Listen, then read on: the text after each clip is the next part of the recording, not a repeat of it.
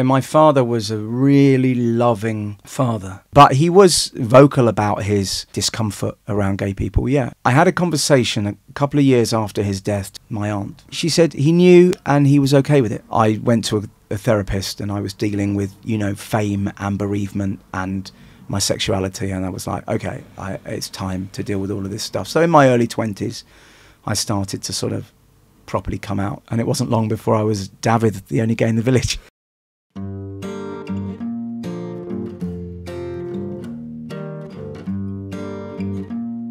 Hello, Matt Lucas. Hello. How are you? All right, thanks. How are you? Good. I don't even know when the last time was that I saw you face to face. I can't even think. But we have met. Yeah. Yeah. Do you remember we once met around a pool in Miami? Oh, yeah. That was about 20 years ago. That would have been a while ago, wouldn't it? Yeah. Yeah. We were both on holiday. You've got a good memory. I've got a great memory Yeah. for fun things anyway. Yeah. But it's so lovely to see you. We've got lots to talk about, namely your beautiful book, The Boy Who Slept Through Christmas, which is a very entertaining book, but also a very poignant book, and a book with music. 'Cause you've got these little QR codes that you've put throughout the book, Yeah. which then lead into songs that you've written. So why did you want to incorporate that element into your book? Well, so this is my first novel, and it's for children, but also adults, I would say. And it's my attempt to do a kind of Home Alone sort of big Christmas story. I love musicals. I've been in a few musicals, and as I was writing the book, I thought I would love this to be a stage musical one day. And, you know, I was procrastinating from doing the next draft of the book by just writing some songs. And it occurred to me that we have the technology now. You know, if I'd done this 15 years ago, there would have been a CD in the back that you would have lost. Yeah. But I decided to do lyric videos and write and record 20 songs. And then as you read the book, there are QR codes throughout the book, so you can hear the songs as you go through. So it is a musical novel. And if you get the ebook, as long as you're online, you click the links and it takes you through to the music videos. Or if you're listening to the audiobook, the songs just come on as and when. And I wanted to try and convince somebody to invest in this, to take it to the stage, and B, I thought, you know, not everyone lives near a theatre, not everyone can afford to go to the theatre. This is a way of bringing a musical to people.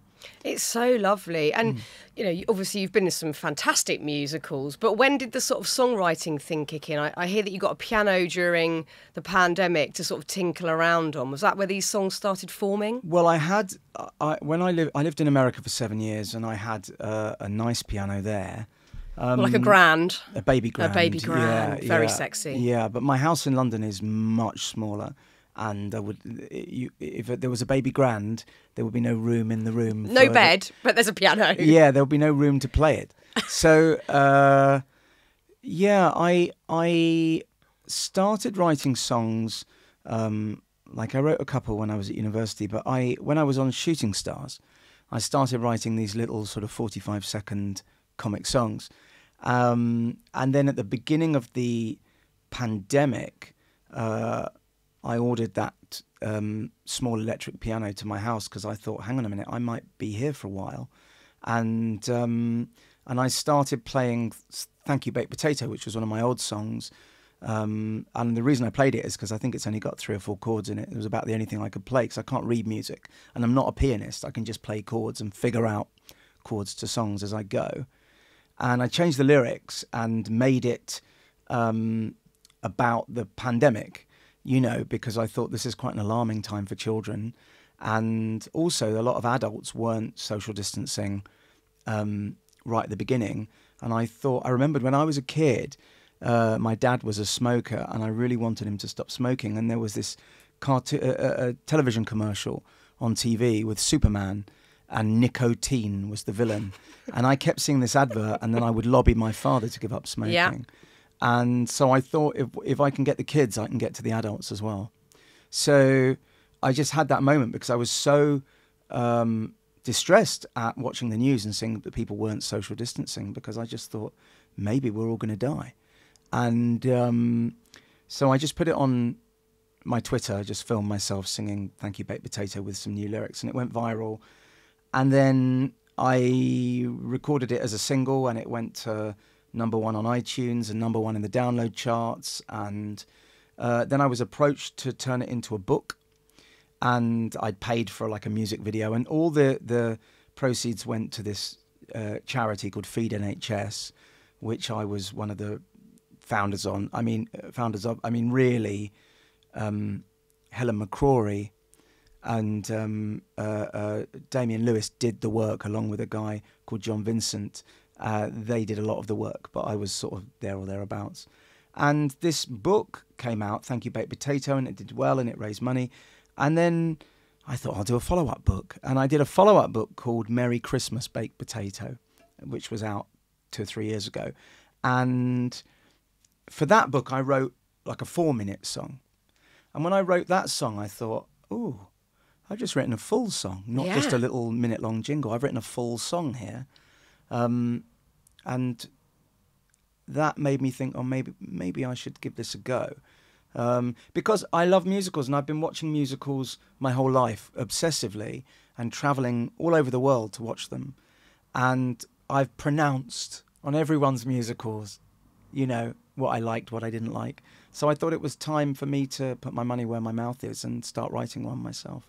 Well, it's a lovely addition to the book. And I Is think the short answer. Oh, we don't like short answers. It's a really long answer. We like sorry. really lovely, loquacious answers. Yeah. No, it's a beautiful addition because, you know, you've got, again, this sort of entertainment of the story, and it romps along, and it's really, really enjoyable. But you've got the poignant element is Leo, the main character in the book, has lost his mum, and he's anticipating Christmas Day without her, and he's really wanting it to be the perfect Christmas day. So you've got grief in there, which I think is really important around this time of year, because of course Christmas it's like a full-bodied experience whether you want it or not. It's got colours that we recognise, it smells of pine needles and cinnamon, and it's got jingle bells and sounds to it, and everywhere you go at this time of the year, you know, twinkly lights, it's sort of everywhere. So I think if you have lost someone, it's kind of unavoidable. You're going to be thinking about them or what your Christmas time was like when they were around. So it is an incredibly difficult time for some people out there. Of course, you've experienced acute grief in your life in varying ways. Did it just feel like a very important thing to bring that to this book? It's a kid's book, but you've got to be able to cover grief and talk about these big subjects with a youth audience. Yeah, I mean, I thought, you know, there will be children out there, and this Christmas might be, for a lot of them, their first Christmas without a grandparent or an uncle, an aunt, a teacher, a neighbour, a friend, maybe in terrible cases, a parent or a sibling, or even a pet. Yeah. And you know, we Christmas is really idealized in the media, and for many people, Christmas is a very difficult time. But it is still a time to stop and give thanks for the year that's just gone, and, you know, think about how things might change for the better in the year ahead. And yeah, I mean, I lost my father when I was 22, and he died late November. So that Christmas was hard, as was the next one and the next one and the next one. And it's strange because I'm Jewish, so we have Hanukkah, but we still get together on Christmas Day because it's a public holiday, and also because some members of our family are not Jewish. People have married people who aren't Jewish, or some members of our family were not born Jewish and converted. And so we celebrate Christmas without a Christmas tree, and we don't do Christmas presents, but we have Hanukkah presents. And Hanukkah, the Jewish festival of light, is around the same time as Christmas. So we often end up giving the presents on Christmas Day. We don't have Christmas carols, but we, as a family, we like the turkey and the roast potatoes and all of that. So we sort of, our Christmas doesn't look that much unlike a lot of people's in this country, you know, and we're British. It's we're unavoidable. Jewish, but we're British, and so we you want go to do into a British Christmas. You go into a shop and there's Christmas music playing. I think Yeah. it's unavoidable, no matter where your religious beliefs sit, you know, whereabouts you are in the country. It is unavoidable. And Irving Berlin wrote White Christmas, and he was Jewish. There you go. You know, a lot of Christmas songs have been written by Jews, so I thought, right, it's time to do a few myself. But yeah, Christmas is tough. I've had loss. I've lost a partner. I've lost a parent. Both very much before their time. Two people gone before their time, and so I'm aware of that anxiety and that pressure. And it's not everyone has lost someone, but some people are just, they might have lost their job, or they might be, you know, struggling financially, and particularly at the moment. So there's all sorts of things. They might not be well, they might be in hospital. Christmas is a challenge for a lot of people. This book is poignant, but it's also funny. I mean, it is a comic novel, and you know, this boy wishes Christmas away, and for reasons that are explained in the book, but which I'm not going to give away, he does sleep through Christmas and wakes up, and it's Boxing Day, and he's got to go and get Christmas back. And so the last sort of third of the book is his sort of road movie, his road trip, going around trying to find Father Christmas and getting into various different scrapes and adventures. And so, yeah, the book is poignant, but there's also a lot of humour in it, a lot of silliness, a lot of fun, lots of characters. And I worked really hard on it, and it's not cool to say it, but I'm really proud of it. Well, you bloody well should be. I think it's a really lovely thing to say that. We're so weird about saying we're proud of stuff, aren't we? Especially as adults. I think we get really... I feel eggy about it, but Yeah. there are things that I'm really proud of inside. I think it's a really lovely thing to admit out loud. Yeah, there's a few songs in it as well, I think. Oh, I didn't know that I could write like that. That's amazing. Yeah. It's really cool. And also to sort of discover that you're really wanting to push forward with that... I'm not going to use the word hobby, but that new sort of career passion down the line. We don't have to discover all this as teenagers and kids. These can be things that develop as you get older. I love my that. first musical at 49. It's you know. fantastic. And you know, and the songs were written during a period where I was actually very depressed, and I kind of locked myself away for a couple of months and wrote my way out of depression. Which I'm not saying that everyone can creatively yank themselves out of it. By any means, but that's what I did. I was able to do on this occasion for myself. I mean, I've experienced the same without a doubt. Like, creativity has been my saviour again and again in whatever form, whether it's writing or painting or just brainstorming ideas. And I think, you know, everyone's got creativity within them. Sometimes it's just not recognised, I guess. What was bringing on that particular period of depression? I just had some bad news, and I was renovating my house, and I wasn't in my own house. And I don't mean it not in a grand way. My house is really small, 2-bedroom house, little house that I live in, which I love. You know, it's but it's my home, my little nest. And so that probably didn't help as well. Just, I don't know. I mean, that was a side issue. I just had some things happen, you know, and they, you know, knocked me for 6. And but I think I probably, without that depression, I probably would have had 6 songs in this book, or 4. But I locked myself away and just completely threw myself into this. I mean, it was quite feverish. I was not really sleeping much. It's very hard, I found, for me, when I write songs.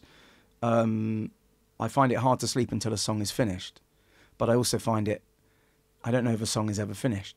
So I was living strange hours and just being completely instinctive, as a writer, which is not something I've found that easy to do in a world where your phone's on and there's social media, and I seem to know more people than I ever knew before. Yeah, what's that about? Well, it's just the way it's gone, isn't it? Yeah.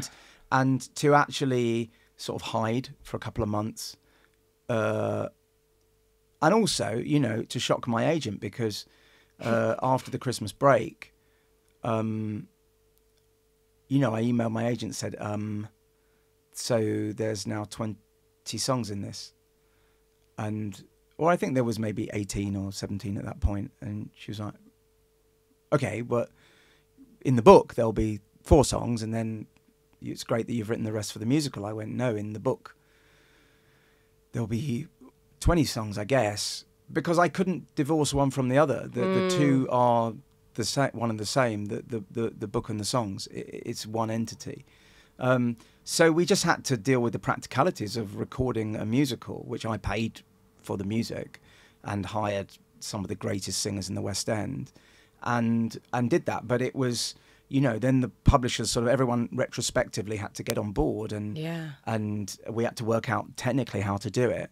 So I sort of threw this big curveball at the publisher and at my agents, and fair play to them and much gratitude to them all for running with it. Yeah, I've worked really hard on this. Isn't it interesting how sometimes the fluidity of creativity is much more fluent when we're not feeling good? Yeah. I often have that. If I'm feeling chipper, I'm sort of less inclined to maybe dig deeper and get a bit introspective or whatever might need to be excavated. I can sort of, I don't know, flit around the surface. But when you're not feeling good, that's where I'm painting better or I'm writing from a deeper place. You have to get it out. You do. You have to sort of purge yourself of it somehow. And so, yeah, I think, I mean, I don't want this to sound conceited, but there are like lyrics in this that I didn't know I had in me. And there are musical phrases in this I didn't know I had in me. I didn't know. So it has been a journey of discovery.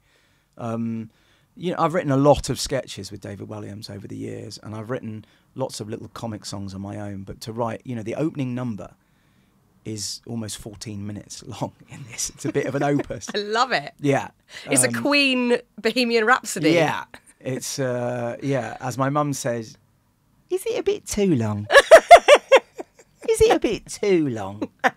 It's never long enough, quite frankly. It might be a bit too long. I think it's a bit too long. But it's so brilliant. The other songs that are shorter, don't worry. Oh, it's so lovely. And the character Leo, he's very responsible and he wants to get things right. And obviously part of that is due to his grief. But at times in the book, he is quite lonely as well. Are they feelings that you experienced in childhood that you drew upon? I think childhood is lonely. Absolutely. I think there's so much you have to figure out for yourself. So much that isn't explained, so much to process all the time. My gosh, I'm so glad my childhood, we didn't have Instagram in my childhood, and Twitter. Thank God. And YouTube. I mean, they're great when they're great, but I'm so glad I wasn't overwhelmed and bombarded. I mean, I have books, thick books, that I grew up with that I read time and time and time again because there wasn't really much else to do. And I remember when I think we were 9 or 10 and we rented a video recorder from Granada or Rumbelows, Radio Rentals, one of those places. And then things changed. We had a bit of control. You could record something and then put it on when you wanted to. And that changed. I think about the generation before us who didn't even have video recorders. Oh, God. And 2 television channels. Oy. I try and tell my kids now, guys, you're choosing out of the 8,000 films that are available to you. We just had to watch what was on. Yeah. And their brains cannot accept that idea that there was just 4 things you could choose from. I hated Why Don't You? Why Don't You? Yeah, I hated it because I couldn't understand the accents of the people on it. If they were from Newcastle or Wales, I couldn't, because I hadn't really met people from those places. Yeah, same. And I couldn't understand them. The accents were too thick for me as a kid, but I never missed it. And that's the point. We had no choice. We had nothing to do. I mean, nothing. I mean, I think Why Don't You is such a good reference. I like people from Wales and Newcastle, don't worry. Oh yeah, no, same. Yeah, but it was just I didn't know what they were saying, or Northern Ireland. I just didn't know what they were saying. But we didn't go anywhere, so we weren't mixing with people from other parts of the country because we were literally where we lived. Yeah, and that was it. Parochial. Yeah, I mean, I've heard you talk about your childhood in varying ways, one of them relating to your alopecia and saying that you had this keen sense of developing a personality probably prematurely, because you were keen not to be the kid who just didn't have hair. You wanted to be known for other things. Do you think that's helped you cultivate your comedy, your humour, as well as a young person? Yeah, I think the elements of that, and also I had 5 years at a very hard secondary school that I found a very difficult environment, and I think that, and not having hair, and other things going on, difficult things. My parents divorced. My dad went to prison. There were a few things. I also had really bad asthma and really bad eczema as a kid, and for the first sort of 10 years of my life, I think I was sort of covered in eczema, my body, and I just saw acting as a way of not being me and being someone and something else. And in terms of sort of developing a sense of humour and developing a sort of some kind of vocal dexterity in terms of, a sharpness, was a necessity to counteract the things that people said to me. You said you sort of recognised you were either being bullied or patronised. Yeah, I think that's probably true. So your coping mechanism was sharpness? Yeah, humour. Yeah. My late father was a big fan of comedy and American comedy, and was, I was shown Blazing Saddles at a young age, and for my birthday, I think when I was 12 or 11, taken to see Spaceballs. So, and my dad encouraged me to watch Jack Benny, and I remember being 10 or 11, and Monty Python's Flying Circus had just come out on video, and my dad rented those, and The Meaning of Life, and all those movies, and some of them were really rude. And the deal was, you can't watch horror movies or gore.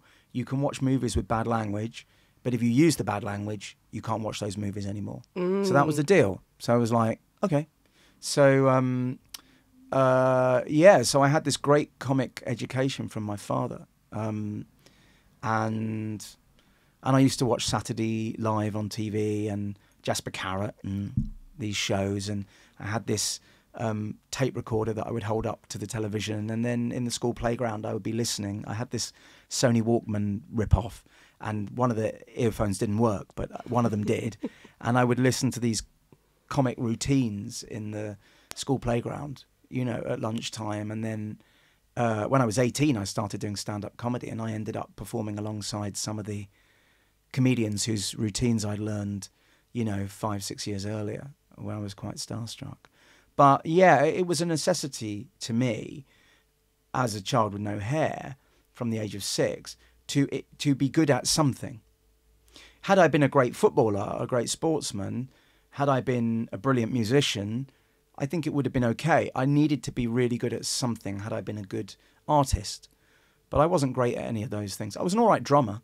I had a drum kit from the age of 13 for my bar mitzvah, and I ended up playing on Shooting Stars. Of course. Yeah. So, I mean, I could play the drums, but I'm no Buddy Guy, I'm not was that the guy?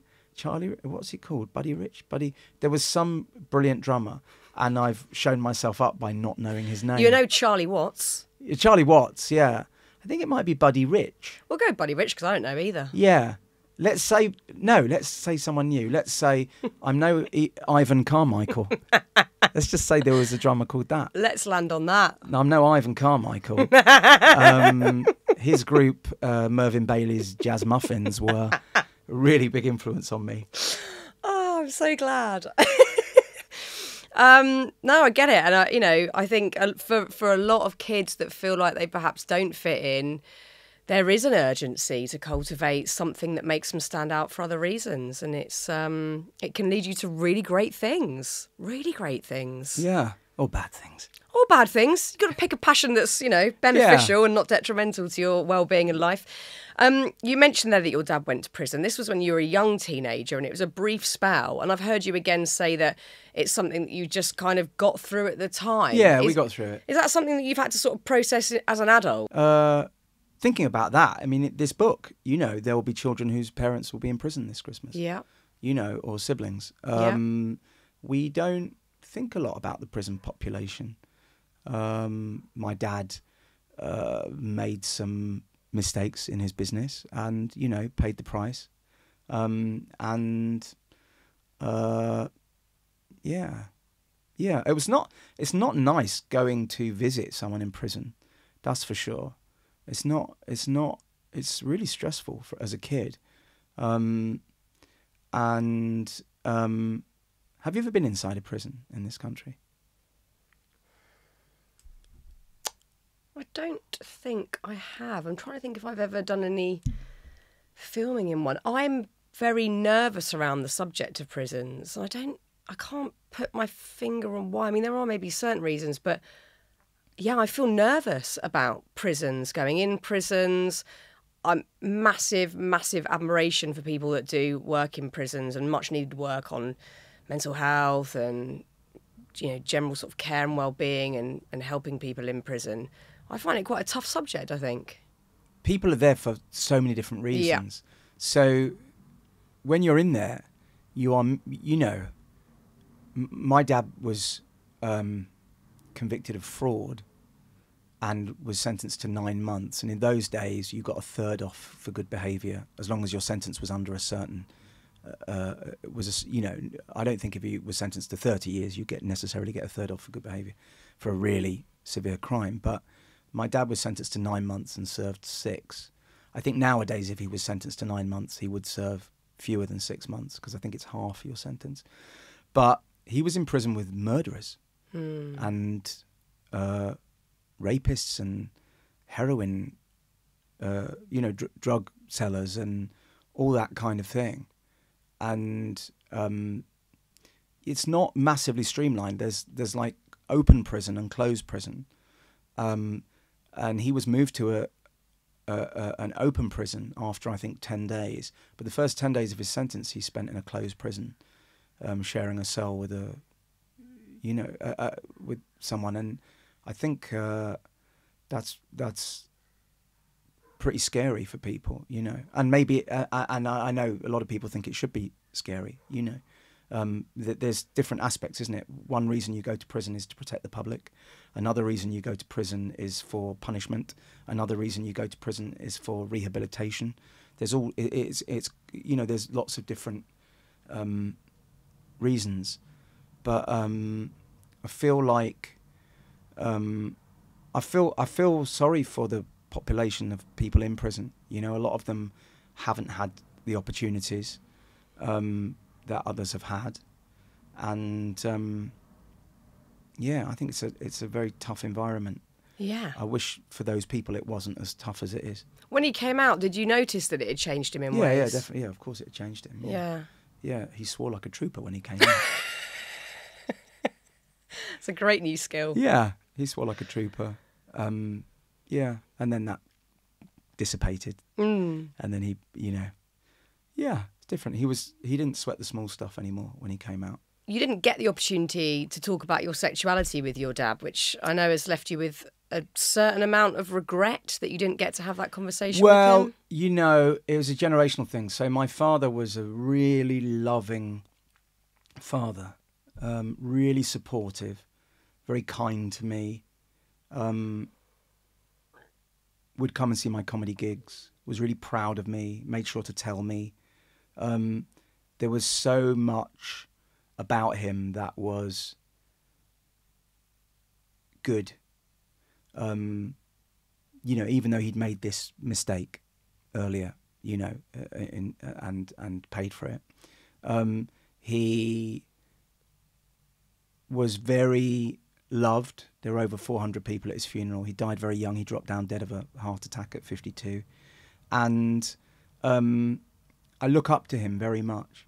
I think he was from a generation that didn't understand LGBTQ plus people. Back then, visibility was much smaller. Being gay was linked so strongly to AIDS. A lot of people saw homosexuality as a sort of deviant behaviour rather than a sort of identity. And so there was that. I also was single. I wasn't really dating anybody back then. So it wasn't like there was ever a time where I wanted to sit him down and say, hey, look, I met someone. But he was vocal about his discomfort around gay people. Yeah, very vocal about that. But he did say something to me not long before he died. He didn't know he was going to die. None of us knew. He did flippantly, he did sort of throw something into a conversation once. He said, oh, if you ever want to come over, you want to bring a friend over or a girl or a guy or whatever, like just that's fine, let me know. And he threw that in and I was like, did he just say that? Well, he died and I hadn't come out to him. And I had a conversation a couple of years after his death, 2 or 3 years after his death, with his sister. And I told her on the phone that I was gay, my aunt, who recently passed away. And she said, your father knew. I said, did he? She said, yeah, he knew. He was just waiting for you to tell him. And then, so I thought, okay, she said he knew and he was okay with it. He was okay with it. He'd come to terms with it. So I didn't tell him I was gay because, well, like I say, I wasn't seeing anybody. I wasn't going on dates. But also, I thought it would break his heart. And also, I was a little bit worried that he might not want to see me anymore. So I just thought, you know what? At the time, I felt like it would have been a selfish thing to do, to tell him I was gay, because I thought maybe, it'll cause a lot of drama and it's not about me. I get enough attention because people are always talking about me because I'm on the telly, and that's probably, I should just leave it, I just leave it. And also, I don't think I was very confident in myself, I'd having grown up without hair and obviously being overweight, I didn't have any great sense that there were people queuing up to date me. So I just sort of, even though I was sort of told, my friends knew, like, that I was, gay or maybe I like women as well. I wasn't sure. I was figuring it out. There was no urgency in coming out in that regard. But after he died and after my grandmother died, I went to a therapist and I was dealing with, fame and bereavement and my sexuality. And I was like, okay, it's time to deal with all of this stuff. So in my early 20s, I started to sort of properly come out. And in my mid-20s, I came out to my mum and my stepdad and my brother, and just everyone else, And it wasn't long before I was David, the only gay in the village, in PVC and leather. That's my favourite. Yeah, so I did the whole journey. But so many people of our generation will have had that experience, and actually, we can't ignore the people out there who still feel terrified to come out because it could be of religious reasons or whatever. And I was brought up religious. Today, that's terrifying. Yeah, when I told my mum I was gay, this is 25 years ago. One of her first instincts was, well, the rabbi doesn't approve. Well, now at our synagogue, the rabbis are okay with it, and they do, lesbian and gay blessings there and things like that. So people do evolve and communities evolve. And I've no doubt my dad would have been fine with it. Like, I've no doubt, it just takes time. And it also, it's an abstract thing. But when people meet the partner or they just meet the friends and they go, it's fine, and almost all of my friends growing up were straight. And they're all still my friends. None of them have any remotest issue with me being gay or anything. It's really not that. It's not that interesting. No, but I think that it's a really important conversation to have, because there are still people that aren't able to live in a liberated way as they should be able to. And also, I think we grew up in a particularly homophobic and just strange time during the sort of 80s and 90s. It wasn't like it is today, where we're having really open chats and there are moments to mark the celebration around it. It was, a very fearful time for people wanting to come out. This is how it was. You'd watch TV, and once every couple of months there'd be Kilroy was this program that was on in the mornings on the BBC, and he'd be walking around the audience. It was a bit like a sort of Oprah Winfrey type show, and every couple of months there'd be a sort of fairly incendiary, often quite lurid sort of gay-related episode, like, these gays want to get married, or these gay people want to adopt, or these gay people think that, it should be allowed to teach about homosexuality and sex education in schools, or whatever it was. And the vast majority of the studio audience would be against homosexuality by default. And you'd have a few people who would be out on the show talking, and they were sort of treated a bit like freaks. And I would talk to people and I would sort of sound them out on the subject, when I was meeting new people. And somebody would say, a very common response was, I don't care what they do in private, just as long as they don't shove it down my throat. And that was seen as a liberal, open-minded take. If you met someone and they said that, you thought, oh yeah, okay, they don't hate me. And that's amazing.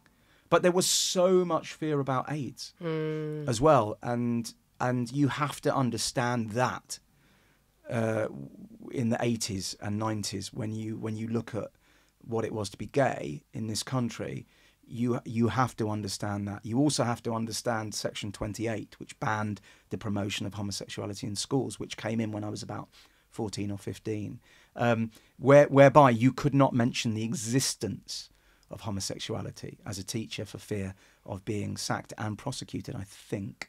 Certainly being sacked. I mean, it's not long ago, is the other terrifying thing. No, it's not long ago, and actually it was repealed not that long ago. Things like gay marriage weren't even a concept. People weren't really talking about gay marriage. No. Weren't really. There's an episode of, I think, This Morning, probably in the Richard and Judy era, where there's a gay wedding on the show, and it is just seen as the biggest freak show in the world, I mean, they're celebrating it. But it's just seen as the most bizarre thing, two men getting married. I mean, and this is something that you're internalising. I'm pretty sure there weren't many people that you could talk to about those feelings or the fear that you must have had growing up as a teenager. No, not really. But when I was 16, I met David Williams, who had a girlfriend, but we'd go out, I'd meet him, we'd go to the theatre. I was 16, he was 19. Oh no, actually, we met then, but the next year we were in a show together at the National Youth Theatre, and then we started socialising. So I would have been 17, he would have been 20, and he had this beautiful girlfriend, Katie. But we'd go to the theatre, and then I'd meet him at the station, and he'd be wearing a skirt and tall and long black socks and like hair clip and lipstick and makeup, and I'd go, oh my God. And people would stare at us on the tube, and so he kind of propelled me in a way to be a bit more out there and a bit more, which obviously we were in our comedy. He had a fearlessness about him.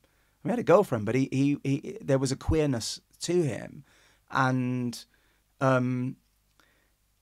so he moved everything so far that I had to move a bit with him and become less apologetic about who I was. So, I mean, I really put that down to him. And I remember calling him, and I'd known him for years and years and years, and I came out to my mum in, I think, 98, 99, and I called David up, and I said, even though we would see each other Monday to Friday every day, but I think it was a Friday night, and I called him up and I said, I might be a little bit fragile, a little bit tender on Monday, because I've just had this big conversation with my mum and told her that I'm gay, and he was really great about it and said, well, that's brilliant that you did that, and how wonderful, and you'll be able to be the person you are, and you'll be able to go dating. And he was really supportive and loving. And, we ended the call, and there's a beat, and then the phone rang, and I picked it up, and it's David. Goes, you never told me you were gay. Ugh, disgusting. And then just hung up. It's perfect. Yeah, which is exactly, and which David was like, David just saw it as kind of fun and funny and silly and daft. And an opportunity for humour, which, you know, obviously we did in Little Britain, you know, dressing up as everything. And so it was really healthy for me to have someone like that in my life, offering a totally different view, because he'd also grown up in the suburbs, but he was quite a rebel himself. I love when you meet people that bring out your own inner fearlessness, because we've all got it. Yeah. It just depends on the environment you've been brought up in, what you've got going on. But when you meet those people who drag you out of your comfort zone and take you to sort of the boundaries you're not even sure are there, that is exciting. And I think it's brilliant because you've got people like that who pull out that fearlessness. And in the same way, and you can be influenced in a really positive way. But I think on the other end of it, when you look back to the 80s and 90s, where you've got people who are openly being homophobic, it's because they're just simply going with crowd mentality. And there's so much to be said for that in a negative way and a positive way, that people just go, oh, everyone else is thinking this, so I'll just go with that. You see it now, even on social media, people jumping on negative bandwagons just to sort of be part of the crowd. And it's actually so liberating when people take you in a whole other direction. Yeah, and so Little Britain was a very queer show, and we played, you know, transvestites and gays, and, you know, we were keen to shock and celebrate and challenge people, and how comfortable were they with this. And, you know, now it's viewed from quite a different perspective, but at the time we were doing it, it was quite a sort of lefty liberal way of challenging the status quo by being unapologetically, shamelessly queer on primetime BBC, you know, and yeah, there you go. It was game changing. I mean, in some ways, maybe. I don't know. And you have hinted at writing together? Yeah, we've got an idea. We've got a couple of ideas for things. So we're meeting and we're talking, and you know, he writes 3 or 4 books a year. It's wild. I'm writing another book. I co-host Fantasy Football League, and yeah, so we're busy boys. So it's finding the time. But we had lunch last week. That was really nice. And we message each other pretty much every day, just sharing memes and jokes and shocking stories we've seen, like all friends do. You know, we do that, and we laugh a lot, which is nice, you know. One totally unrelated thing that I read about you, which I thought was so lovely, was this really gorgeous relationship you had with your grandmother, and the fact that you would speak on the phone really regularly, and that's something that you massively miss now. And it really got me thinking about my own grandparents. You know, certainly my grandmother's I had a really great relationship with, and I really miss... I actually look back and think, why didn't I ask them X, Y, and Z? Why didn't I have the conversation about, you know, my nan being evacuated in the war or whatever it might be, and the importance of that, and sort of, you know, trying to drill it into my own kids. Not that they're particularly interested in that, but it is such a lovely relationship to have. And the fact that you would speak on the phone almost nightly, what did those conversations bring you? What did you talk about? Well, my grandmother was a refugee from Nazi Germany, and her plan was to be a doctor like her father, who was a very eminent doctor. You know, the Nazis banned Jews from going to school in the end. So her education was interrupted, and she made it to the UK, and, you know, I'm always incredibly grateful that Britain took her in, you know, and she became a nurse, and she was a really fiercely intellectual person. And so our conversations were about art and theatre and politics and current affairs, very much, you know. She challenged me a lot. I didn't agree with her politics necessarily. In fact, I didn't agree with her politics. But we would have sort of deep intellectual conversations, and it was great, you know. And she could be stubborn and, I mean, hugely affectionate and loving.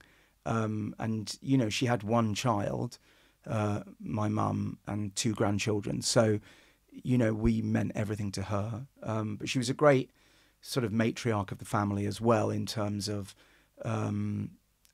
cousins and people like that. And, she'd lost her parents. She'd lost a lot of cousins in the war, aunts and uncles in the Holocaust. So she was acutely aware of, the value of